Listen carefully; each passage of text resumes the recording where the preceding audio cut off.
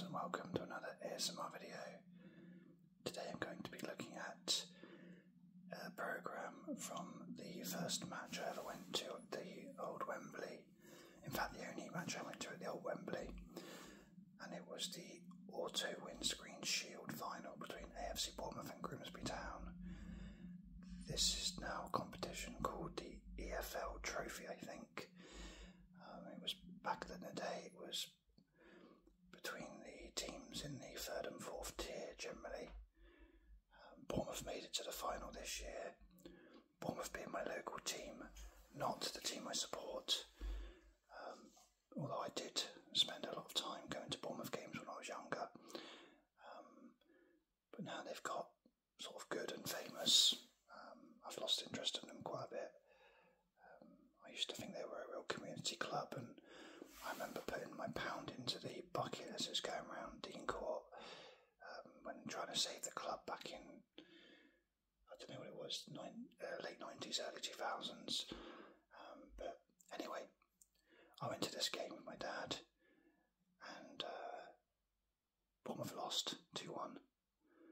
I wasn't really a massive Bournemouth fan, and I quite liked football, and I quite liked Bournemouth, but it was just nice to go to the old Wembley, although what a terrible stadium. Like, we had concrete big pillars in front of us, and that, it's no wonder they knocked it down and built it again. Anyway, I'm looking through this programme just so we can see if there's any nice nostalgic things from the late 90s maybe advertised in the programme. I bought this at the time, obviously on the day, £3.50 it was. I've had to pay £5 for it again. In fact, I paid £10 because I bought my dad a copy as well from my local football memorabilia shop. I've not actually opened it. This is genuinely not opened. I haven't opened my dad's copy either. And to be fair, probably neither has he, knowing him. But anyway, we can have a look at it and see if it's any good or not.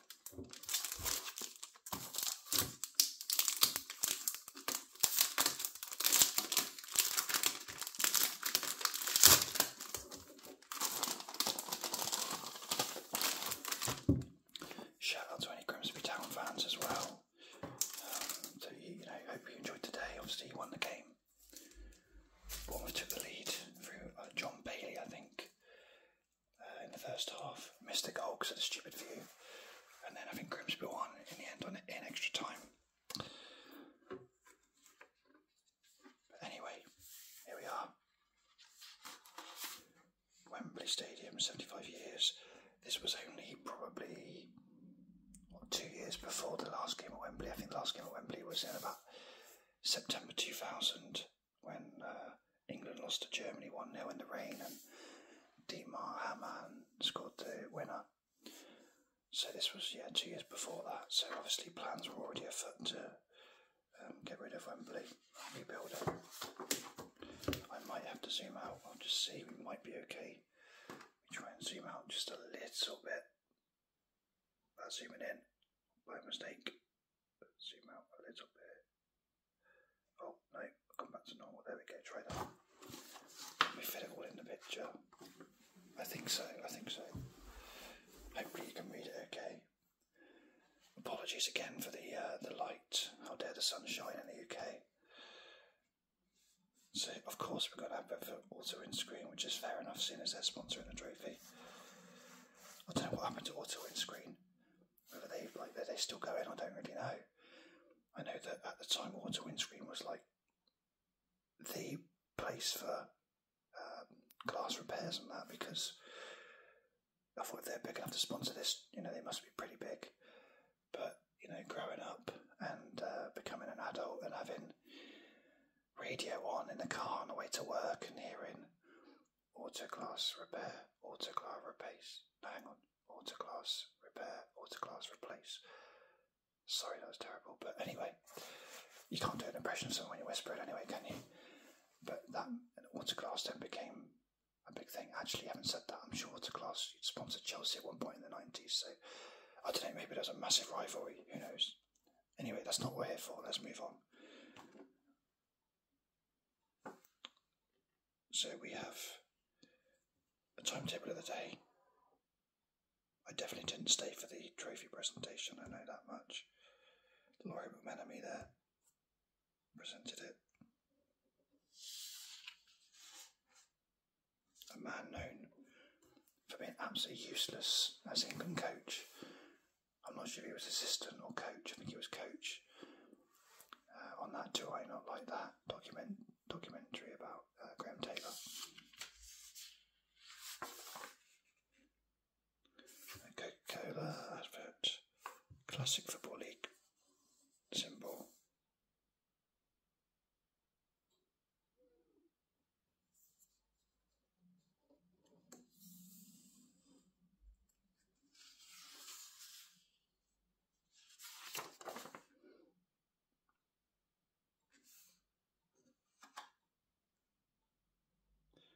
So it's got auto windscreens about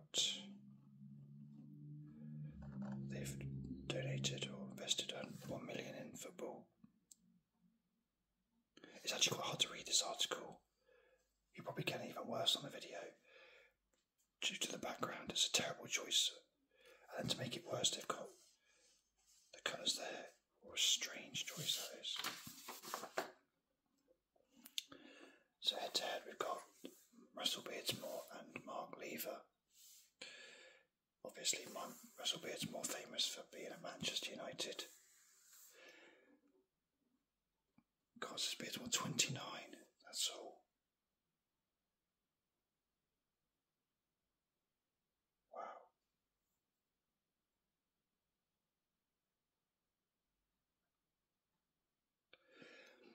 Going through this,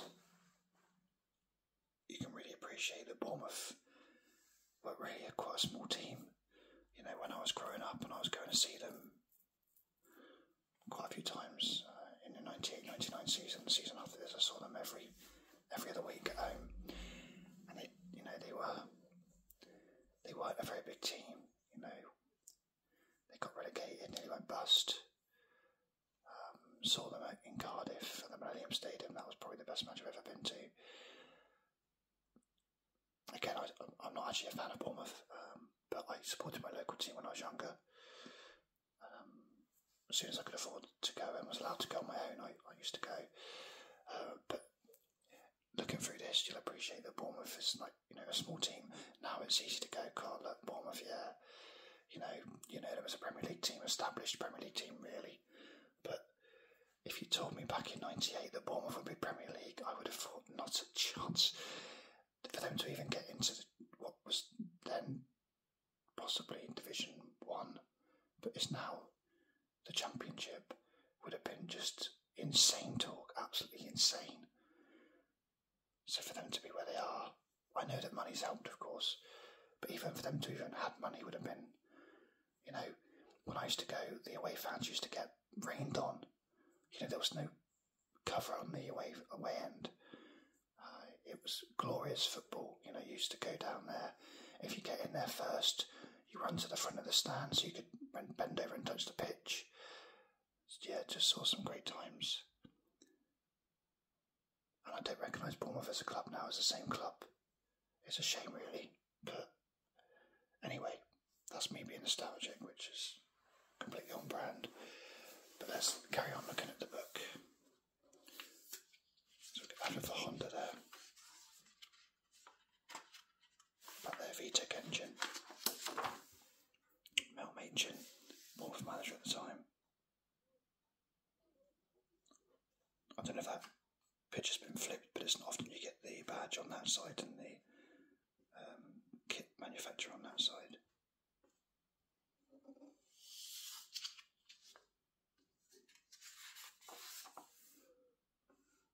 Graham Taylor, absolute legend. He was manager of Watford this season. I've just read up that they were dominating Division 2, the league that both these teams were in. It's crazy. Look, we got Burnley boss Chris Waddle. Didn't even know that Chris Waddle was a manager.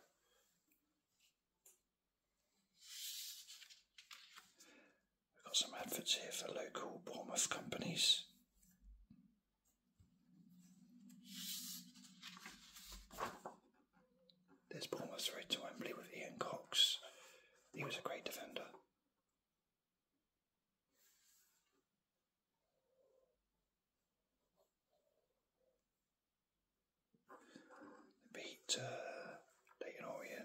Bristol City, home, Luton, and then Wolves. So they played 2 legs, and they won. Frank Rolling scored a lot of goals. I went to that game, one of my first ever Bournemouth games.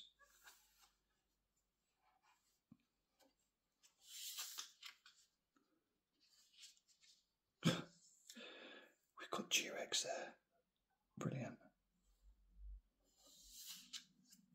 God, club cool. That's a blast from the past.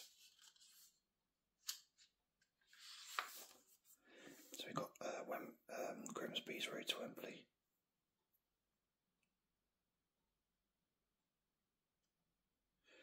It doesn't really say it in the same way Bournemouth's one was. I much prefer the later Bournemouth's ones.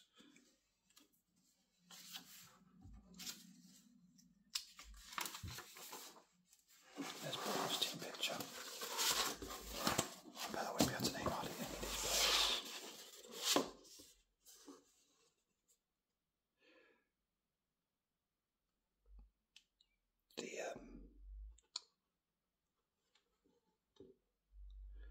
I'd say it's kind of bringing back memories of the players. Sorry, the glare is terrible here. Look, this is funny. They've not even got Eddie Howe's name right. Where is he? I saw him just now. Look, they've spelled it wrong. Eddie Howe, everyone. That's the Newcastle manager, Eddie Howe.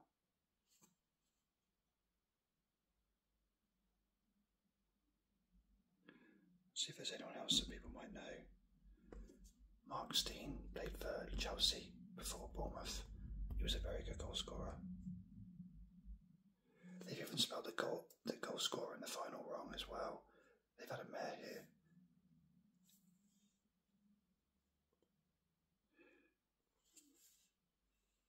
Let's see. I did wonder whether that absolute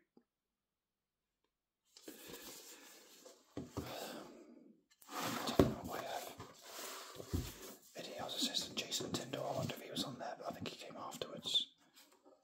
Can't stand that guy. So Seward, obviously Rover's long gone now.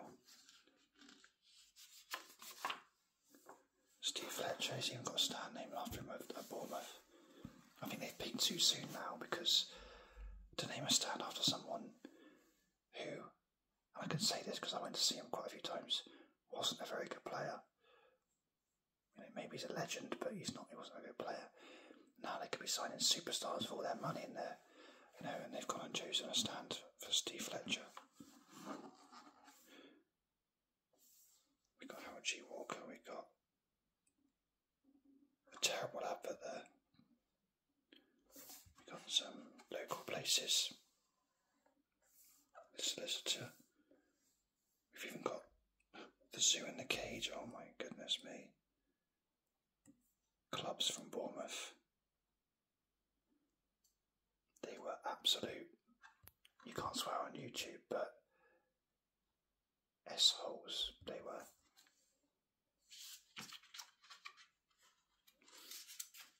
This was obviously just before my time. So we've got a bit about the players now. They've spelled it right there. For John Bailey, have they for Eddie Howe? I wonder. Well, I'm not sure Eddie Howe even gets a mention in this. Well, that's a shame. The goalkeeper I should have mentioned as well. Jimmy Glass. I'm sure you guys remember him if you've got a passing interest in football. Because 2 years after this, in fact, no, the next season after this, he became probably the most famous goalkeeper in England when he scored the last minute goal for Carlisle to keep them up in the Football League.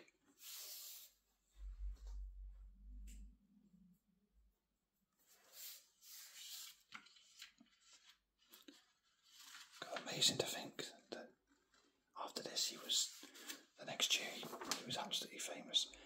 And also he's going from one end of the country right to the other.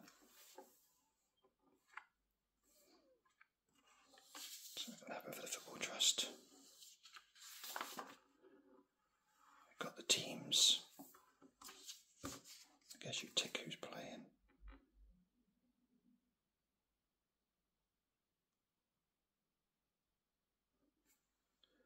Interestingly, they've got the referee from Portsmouth, Bournemouth's rivals. That is a bit strange. You'd think they'd have it a bit more like neutral than that. That's really quite bizarre that they've chosen that. Just looking through the Grimsby team to see if there's anyone I recognise. I'm sure I've heard of Wayne Burnett, maybe because he scored in the final, I'm not sure. And I've heard of Kingsley Black as well. So it's the Grimsby team.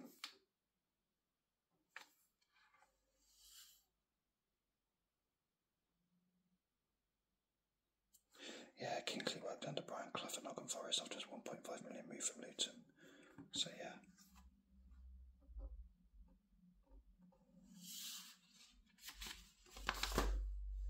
Here we go. This is Grimsby's route to Wembley. They won away to Chesterfield, home to Hull, away to Scunthorpe, and then just about got through. Oh, hang on. Looks like they played more games than Bournemouth, or I just misread that. They beat Blackpool, and then, to be fair, they won away to Burnley in the final.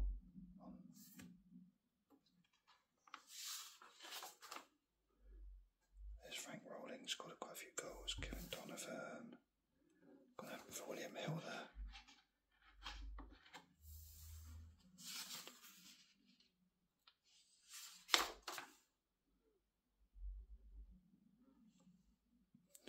Some information about the two teams. So, Kevin Donovan's got 15 goals. And for Bournemouth, Steve Fletcher's got 10.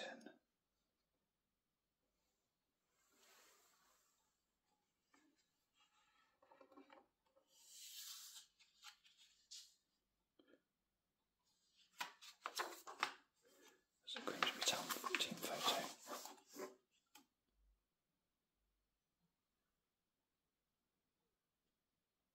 Can't say I recognise any of these guys. Anyway,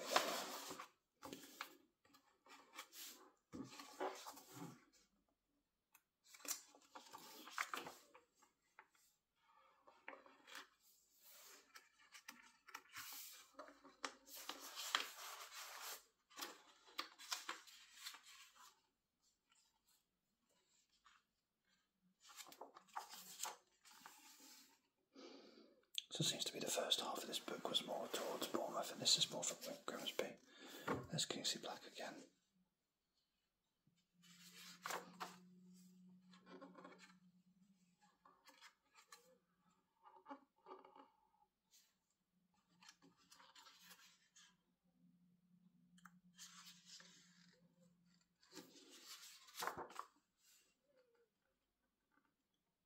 We've got an interesting article about the World Cup.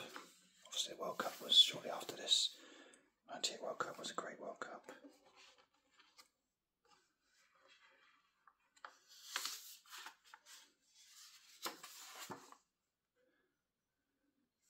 Black and Wheels and Panini. Nice. This is the Football League squad. I don't even know what that is really. I think I've heard of David Johnson. That's not Brennan Johnson's dad, is it?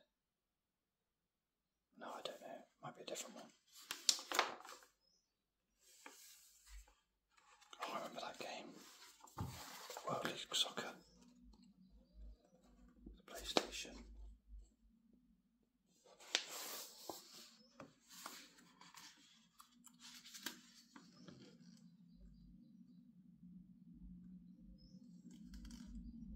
So we've got an article about a charity man much that's going on. Let's see who's in it. Angus Deaton, Chris Evans, Nick Berry, Todd Carty, John Leslie, Ray Winston and Bradley Walsh. To be fair, that's quite good actually. We've got Tim Lovejoy, Louis Emmerich, Paul Byatt, Coronation Street, Michael Lavelle, Matthew Marsden and Phil Middlemas, Brian Conley, Jim Rosenthal. To be fair, there's some quite good ones there.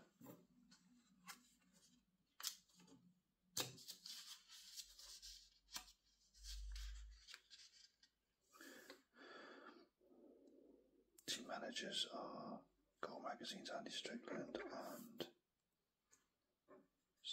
Helen Chamberlain is the manager.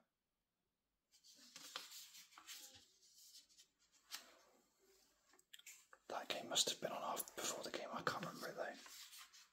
Maybe it was saying they build up at the start.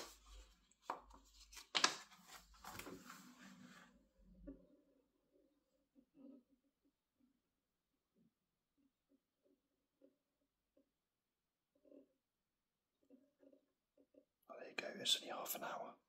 I think I missed that, to be fair. Actually, no, I don't know, I can't remember. My memory fails me on that one. And I got transport information for Wembley, which is notoriously difficult to get to.